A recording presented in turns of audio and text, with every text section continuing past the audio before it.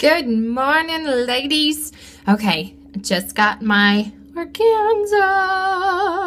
This stuff is amazing. It is definitely my right color for winter. It's about a shade lighter than my normal skin color and about a shade lighter than what I'm wearing on my face as far as my powders and my concealer or my mineral foundation, my touch foundation. So anyways, I've already prepped my skin and I wanted to kind of point out some different things that I'm doing wrong versus right of the tips and tricks I've learned for concealer. So when you're using your concealer, P.S. this smells so good. Most people tend to just go underneath their eyes and that's just kind of where they stick it.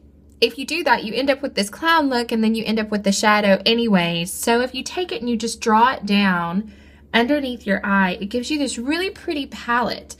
Go ahead and cover up your blemishes, any redness and irritation. And then as you can see, I kind of put a little bit on my chin here just to draw it down and a little bit just in the nape of my lip. And just right above your brow bone, you can see it here. I haven't got it all rubbed in yet, but it just kind of lifts up everything on this side of your face where this side still looks droopy and kind of dingy. So anyways, just a quick tip for you with your concealer, and I hope this helps. And if you need anything else, Ashes Lashes and mascara.com, and I'd be happy to help you pick out your color of your touch concealer and foundation. This stuff is amazing. So I will talk to y'all soon. Bye.